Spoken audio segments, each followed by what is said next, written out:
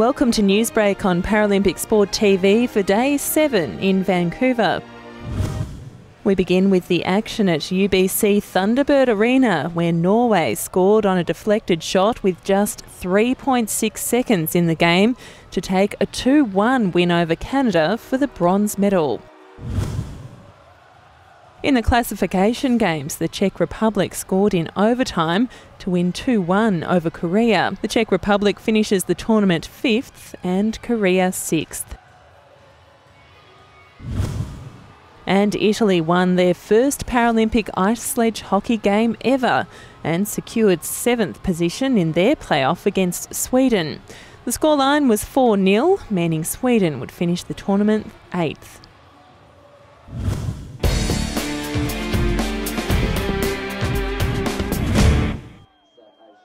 Friday saw the 4th of 5 alpine events of the Paralympic Games, the Super G at Whistler. For the first time, it was the men who went first, starting with the visually impaired division. Miroslav Horace of Slovakia set the early pace. His teammate Jakub Karako bettered that time by more than a second. France's Nicolas Barrez posted a winning time, just 16/100th of a second ahead of Krakow, to deny the 19-year-old a third gold medal.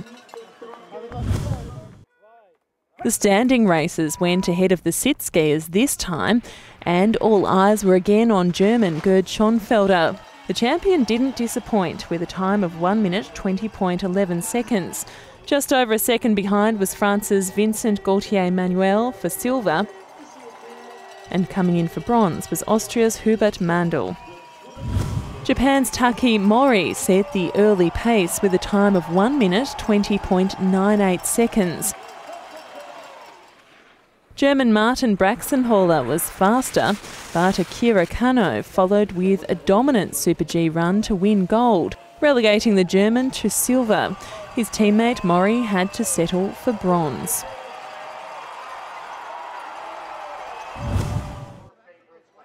'53-year-old Austrian and defending champion Sabine Gastager was a surprise withdrawal from the women's visually impaired Super G classification.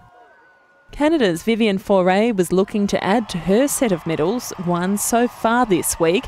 She set the early pace with a time of 1 minute 37.54 seconds. But Slovakia's Henrietta Farkasova charged down the course and bettered Foray's mark by a staggering 3.73 seconds. Those two were to finish in the gold and silver medal positions, while Anna Kolinskova from the Czech Republic beat out American Danelle Umstead for the bronze. In the standing division, it was hard to look past Canada's Lauren Wollstonecroft, who had already won the slalom, giant slalom and downhill races this week by large margins. Germany's Andrea Rothfuss was first out of the gate and posted a time of 1 minute 32.47 seconds. That held up until Italy's Melania Corradini bettered it by more than half a second.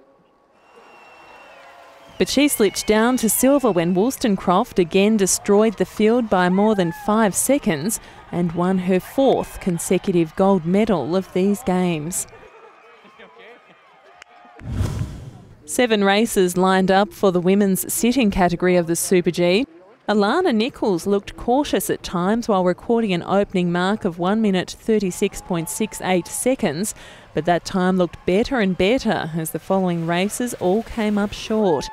Germany's Anna Schulfenhuber came in the closest but was still well behind. The last racer down the course was 21-year-old Austrian Claudia Lersch, who ripped up the early part of the run on her way to a golden time of 1 minute 33.89 seconds. This sent Nichols into silver and Schulfenhuber into bronze.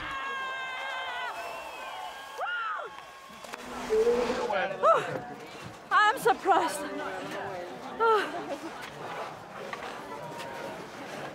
Wie habe ich das gemacht?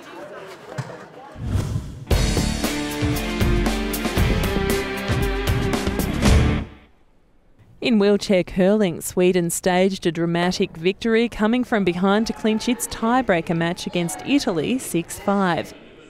Sweden advances to the semi-finals against Canada, with Korea and the USA playing off in the other semi-final. Italy finishes the tournament in 5th position.